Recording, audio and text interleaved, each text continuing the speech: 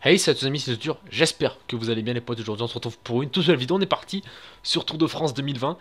Pour aujourd'hui, comme vous l'avez vu au titre, à la miniature, un gameplay sur les contre-la-montre. Et aujourd'hui, voilà, on va partir pour le chrono de la planche des belles filles. Mais avant ça, vu que je n'ai pas joué encore un seul chrono, on va partir pour l'entraînement.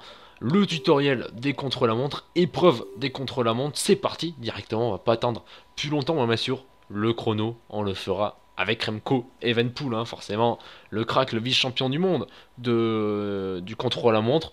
Ouais, voilà, forcément, hein, seulement 19 ans. Il va bientôt en avoir 20 d'ailleurs, il va bientôt en avoir 20, effectivement. Voilà, bon, aujourd'hui, hein, pas de temps en vidéo, etc. J'ai envie de faire une vidéo d'une heure, je fais une vidéo d'une heure. Et c'est parti. Bon, ça c'est pas compliqué. Ça, parce que malheureusement, en fait, c'est la deuxième fois que je commence ce tuto, puisque le tuto a crash la première fois. Donc j'espère que ça va pas recommencer. J'ai juste pas fait le final. Mais en tout cas, là, voilà, là, je sais comment ça se passe et c'est parti directement. Ça va partir, on voit, hop, cette petite position chrono, cette petite vue première personne, hein. On va encore rouler en vue première personne et on va se mettre en position contre la montre. Vous voyez que c'est parti, ça améliore énormément l'aérodynamique. En dessous de 25 km/h, faut pas le faire. En dessous de 25 km/h, faut pas mettre la position chrono, faut rester avec la gâchette. Mais là, pour l'instant, on va rester comme ça. Voilà, à fond, hein. On peut même dépasser la barre rouge, puisque voilà, on n'en a pas besoin. La barre bleue, cette année, on récupère. C'est pas du tout la même gestion d'effort, puisqu'on peut récupérer de la barre bleue cette année. Donc voilà, ça sera vraiment une gestion totalement différente de l'effort. On verra bien comment ça se passe. Bon, ça, continuer. La position contre-la-montre réduit fortement la maniabilité du vélo pour prendre le virage serré. Il faut revenir à la position de départ avec carré ou en freinant avec L2. Et bien écoutez, c'est ce qu'on va faire. Hop, on va se mettre en position carré. Et il va falloir faire attention au virage serré, effectivement. C'est facile de se faire avoir puisque ça tourne vraiment pas bien en position de contre-la-montre. Mais bon, c'est comme dans la vraie vie, hein, franchement, c'est réaliste. Hop, voilà, hop, ça c'est bon. On se met comme ça. Ah, et le virage qu'on a un petit peu raté, mais c'est pas grave. Voilà, on se remet en position contre la montre. Attention, là, on va arriver dans un autre virage. Ok, ah oui, oula, on avait de la vitesse. On avait peut-être un peu trop de vitesse, là. Bon, nickel, hop, on peut se remettre en position chrono directement. Voilà, faut essayer de se mettre le maximum en position chrono, puisque ça avantage quand même énormément. Ça avantage quand même énormément, on va pas se mentir. Allez. Lors des contre-la-montre, un indicateur d'effort conseillé apparaît dans l'interface. L'indicateur permet de savoir quel effort effectuer pour assurer un bon temps, compte tenu du corps contrôlé. Il peut augmenter pour indiquer une relance ou bien diminuer pour récupérer un peu. Respecter l'effort conseillé à l'interface. Mais qu'est-ce que l'effort repéré? Ah ok, ok, on le voit là. C'est ce rond là, d'accord. Ouais, là on le respecte, hein. Là on le respecte. Est-ce que en position chrono ça tient? En position chrono pour l'instant ça tient bien. Ah, ok, ok, donc ça veut dire qu'il faut que je me mette à peu près comme ça. Ouais, comme ça, je suis bien. Ok, là, on peut accélérer un petit peu. On peut accélérer un tout petit peu. Je sais pas c'est quoi ce 24 secondes qui apparaît là sur l'écran. Ok, on est good, hein. On est good, on est good. Parfait, l'effort conseillé n'est pas affiché dans les difficultés les plus élevées. Il faudra juger de toi-même si on est trop fort. Non, voilà, tu connais les bases du contre-la-montre. Il ne reste plus qu'à affronter de vrais adversaires. Ok. En gros, fallait faire, ouais, je sais pas c'était quoi ce timer. Et 30 secondes, allez, voilà, on peut tout donner maintenant jusqu'en haut. Et bien voilà, hop, on peut désormais aller sur le Tour de France. On peut consulter le manuel à partir du menu principal. Et bien écoutez, c'est nickel, on va partir directement pour ce chrono de la planche des belles filles. Un nouveau coureur se présente sur la rampe de lancement de ce contre-la-montre individuel. Encore quelques secondes avant son départ. Allez, on l'encourage.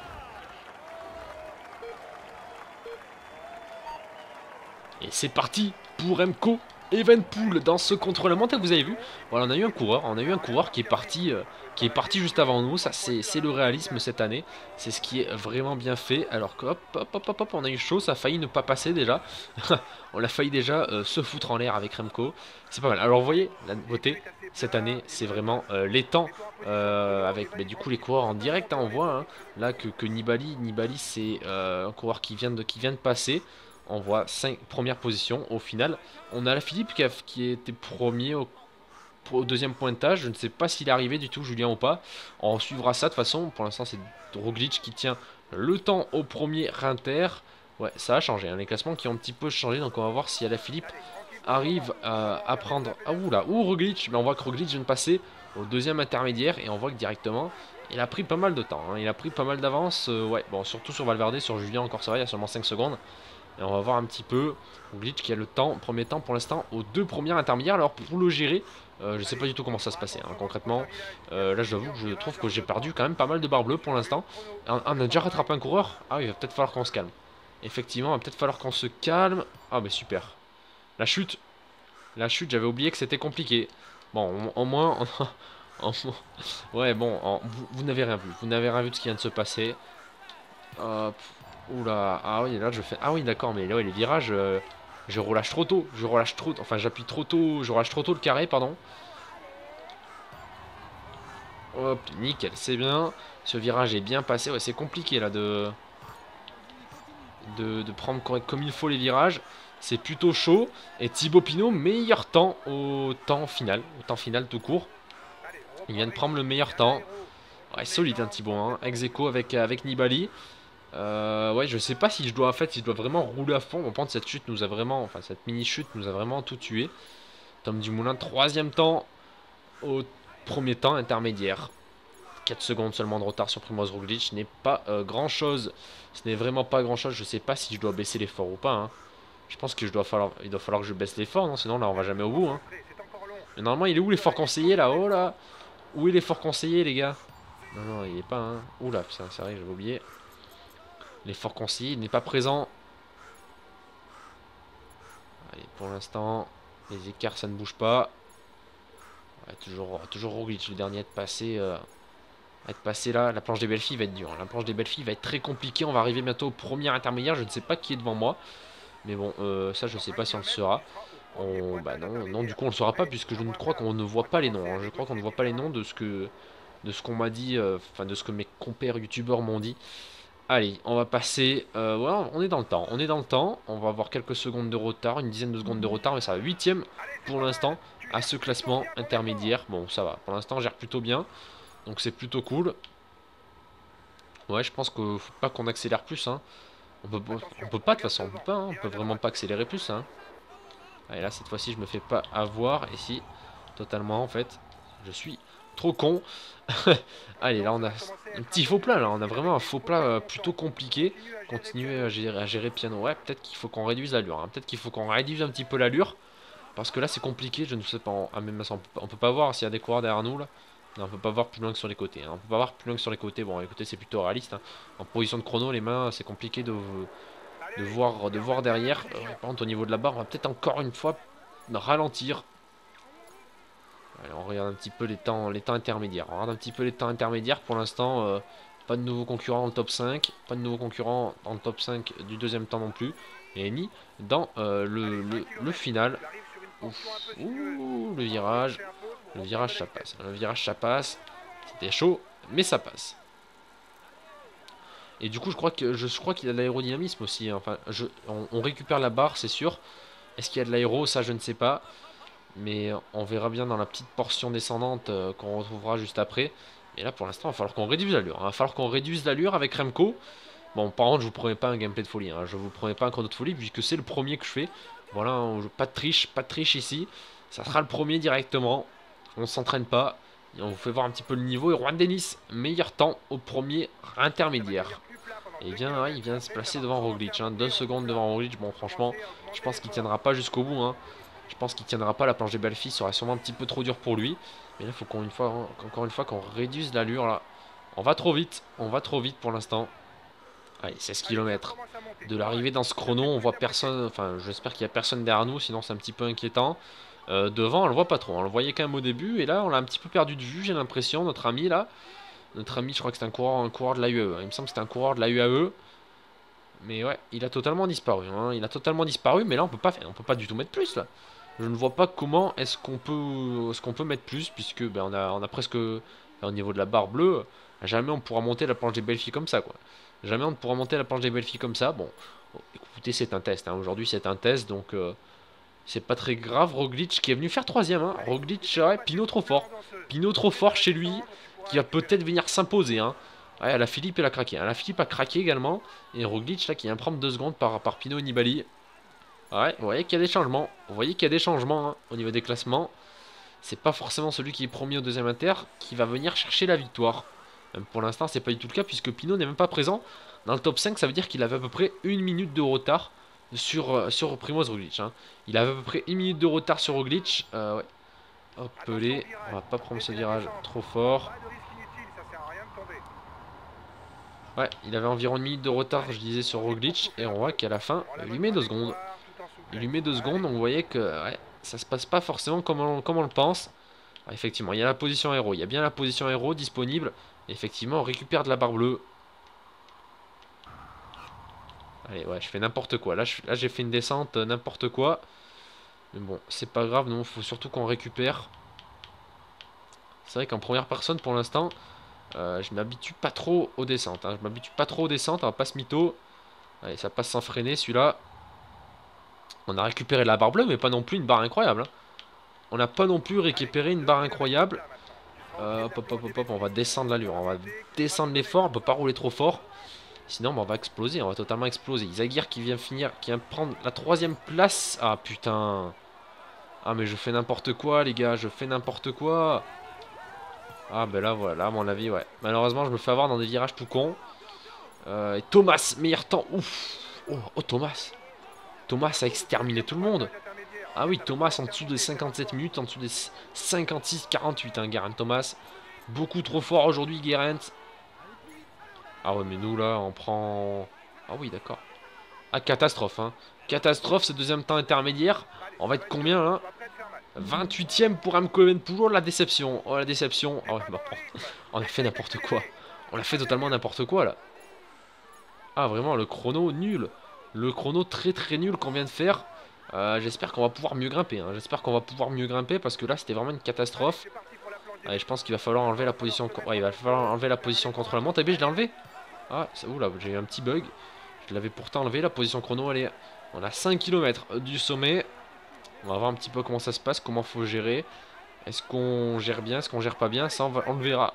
On le verra, on le verra. Alors qu'on a un coureur juste devant. On a un coureur juste devant. Malgré nos 2 pieds par terre. Il est pas loin.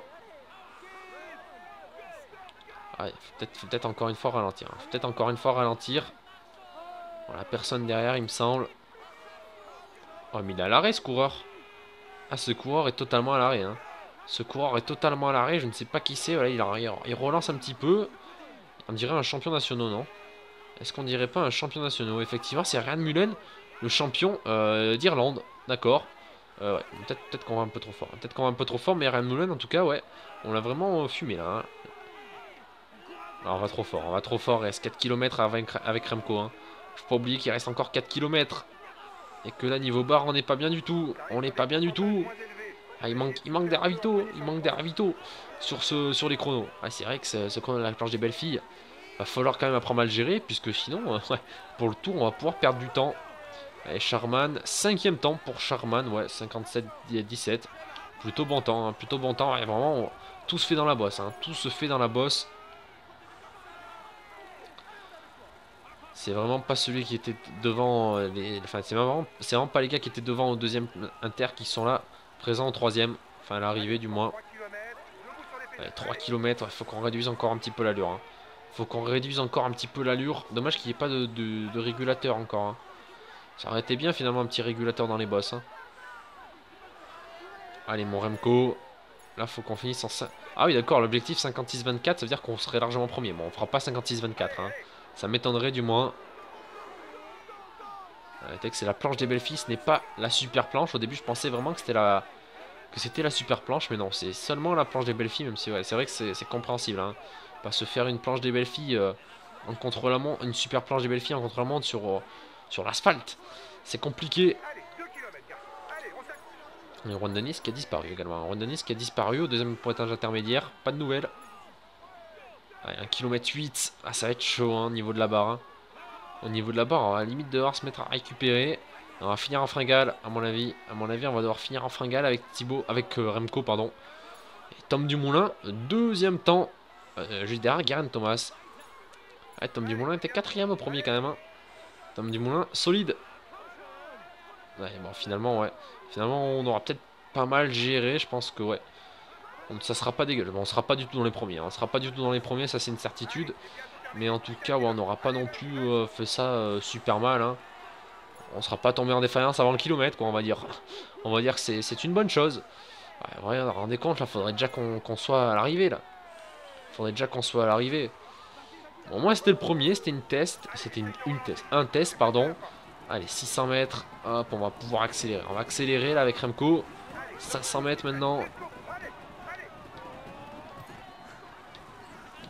Allez, on donne tout, on donne tout, on donne tout, on donne tout. Et on va finir en 57 et 42. 57 minutes et 42 secondes. Bon, finalement, on limite un petit peu la casse. On n'est pas dans les premiers. Mais on n'est pas non plus dans les derniers. Je pense qu'on doit faire peut-être... Oula, il y a deux coureurs qui sont arrivés en même temps. On doit peut-être faire un... Ouais, peut-être un petit top 20. Un petit top 20, ça doit être faisable. Voilà, bon, écoutez, on va quitter directement les podiums. On va quitter les replays. Puisque voilà, pour revoir Remco, ce n'est pas très très grave. Et on va voir du coup, est-ce que c'est Tom Dumoulin qui remporte cette course ou pas? Et non, c'est... bah non, c'est Tom Dumoulin n'était pas premier de toute façon, c'était Geraint Thomas. Est-ce que c'est Geraint? C'est effectivement Geraint Thomas qui remporte ce contre-la-montre. Et bien écoutez, félicitations à la Team Ineos et félicitations à Geraint Thomas. On va voir maintenant désormais, on fait 17ème. Voilà, on prend seulement une minute. Bon, c'est énorme, hein. C'est énorme de prendre une minute avec Remco, normalement c'est le grand favori. Mais écoutez, on va pas se plaindre. On va pas se plaindre, on va pas se plaindre, c'est déjà pas mal, 17ème, sachant que c'était notre premier chrono. En fait, au début, sur le plat, faut pas aller aussi fort, fallait pas peut-être aller aussi fort sur le plat au début. Mais bon, je vois des mecs comme Tom Dumoulin qui ont une aussi bonne note que nous, eux, ils ont réussi. Donc ouais, compliqué. Et bien, en tout cas, j'espère que ce petit gameplay contre la montre vous aura plu. Moi, ça m'a fait plaisir, on apprend au fur et à mesure, voilà, à contrôler un petit peu ce chrono. C'est compliqué, on fait à faire 17ème, mais voilà. J'espère en tout cas que cette vidéo vous aura plu, et je vous dis à la prochaine, portez-vous bien, salut tout le monde, bye bye.